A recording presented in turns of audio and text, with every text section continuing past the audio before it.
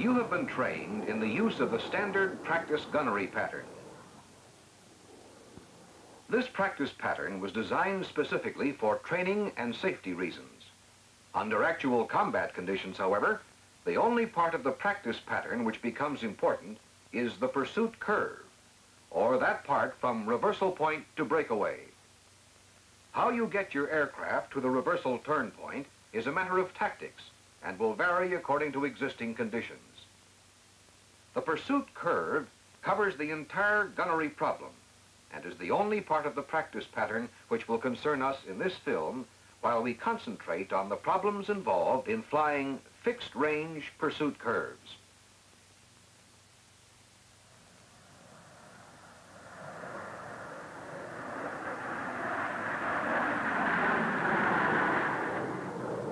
Two pieces of equipment with which you must be thoroughly familiar are the target and the fire control system. The target used in jet gunnery training is a standard tow banner 30 feet long by 6 feet high with a 2-foot diameter bullseye. The fire control system is designed to establish lead angles. During tracking, the computed lead angle at any given instant is presented to the pilot in the following way. The gun sight has two optical images. One is a fixed reticle image called the fixed cross, which represents the axis of the guns and the plane. The other is the gyro reticle image, or pipper, which represents the axis of the gyro. The pilot uses the pipper as his point of aim on the target.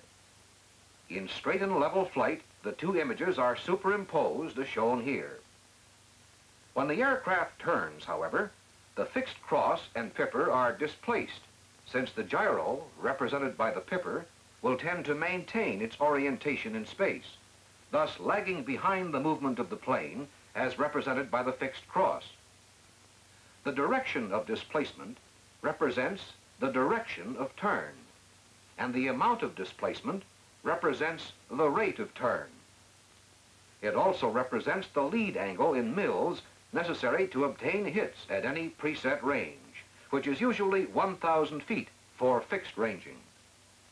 Therefore, in order to establish and maintain the correct lead angle, the pilot must turn his plane at such a rate that the displacement between the fixed cross and the pipper remains constant. He keeps the pipper on the target, since that is his point of aim. At the same time, the fixed cross, representing the nose of his plane, will be ahead of or leading the target. For demonstrational purposes, we will assume a starting point, that is, a reversal turn point, of 6,000 feet range from the target and an angle off of 90 degrees. During the initial part of the run, or from approximately 6,000 to 4,000 feet range, the tracking plane must be established. There are two methods of doing this. In method 1, as you come out of the reversal turn, you will fly the fixed cross to a point slightly behind the banner and on a line with the banner and tow line. Then, uncage the gyro so that the pipper is free to lag behind the fixed cross in a direction opposite to your turn. Fly the fixed cross up to the banner, through it, and up to the junction of the banner straps and tow line. Hold the fixed cross on this point until the pipper moves up to a position just aft of the banner. Now, disregard the fixed cross and fly the pipper into a position on top of the banner directly over the bull. The displacement between the fixed cross and pipper now represents the correct lead angle only for the 1,000-foot range which you have preset. Range to the target should now be about 4,000 feet, with the tracking plane established. The second method of doing this is as follows. Begin the run as in method 1 by flying the fixed cross up behind the banner, through it to the strap tow line junction. But this time do not uncage the gyro, until the fixed cross is steadied on the tow line. Then, when you uncage, the pipper will drift back to the banner in the direction opposite to the direction of your turn. Keep the fixed cross in one spot until the pipper stops its drifting movement. Then, fly the pipper to the top of the banner. This method of establishing the tracking plane is a little slower than the first method, but is somewhat easier to use.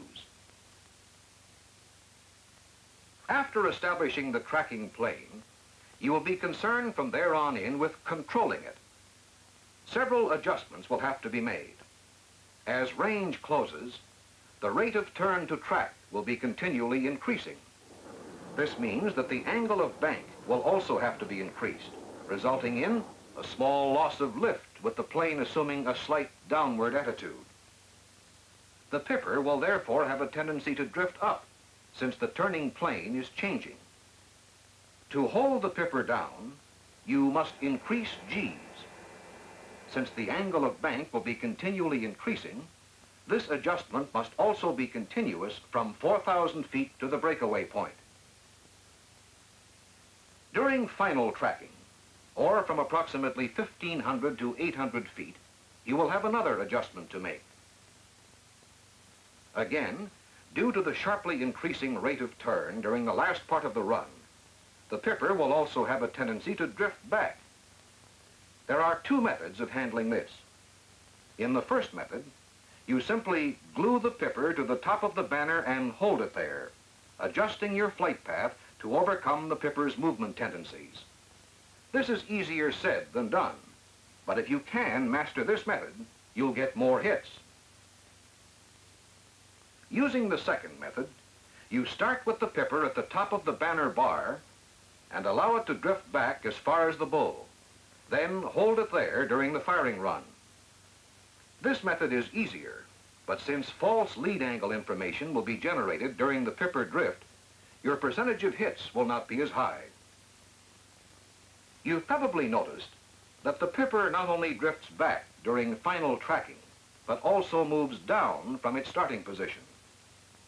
The downward movement represents a compensation for gravity drop that you will have to make. From whichever position that you have glued the pipper, you will have to bring it down during the last part of the run as the range decreases to compensate for the fact that the bullets are going to drop less at closer ranges. As you recall, the pipper represents your point of aim. At the breakaway range of 600 feet, the bottom of the pipper should be tangent to the top of the bull and will appear to be much smaller than the bull.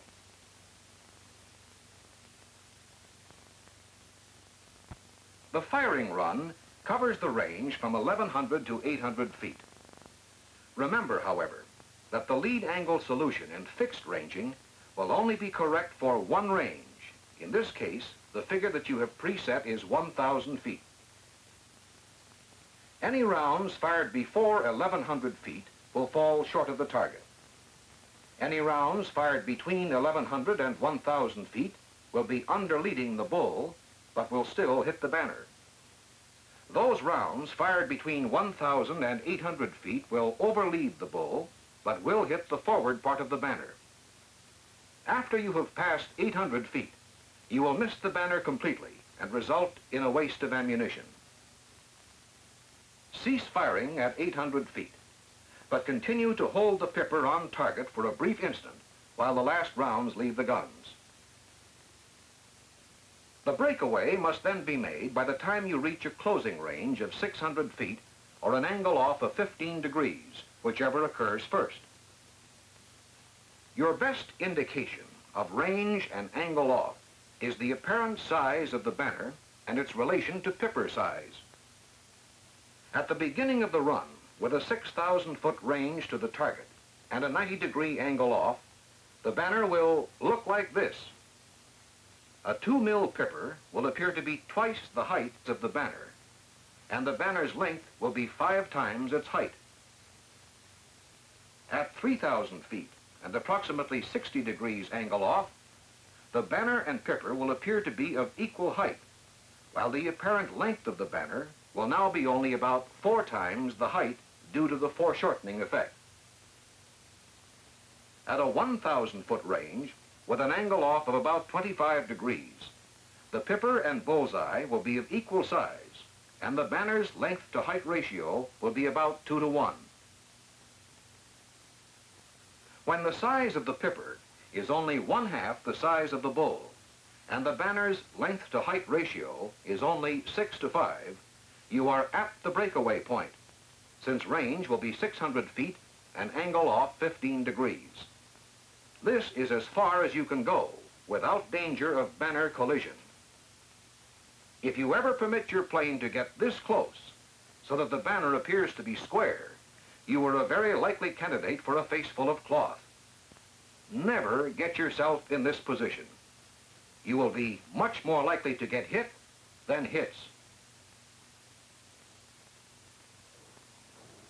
Now, in order to tie together what you've learned so far, let's look at it as you will actually see it during a run.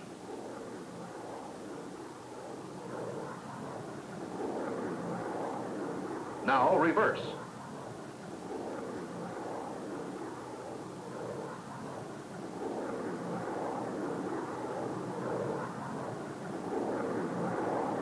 You don't see the fixed cross during these runs since the camera can only pick up one image at a time.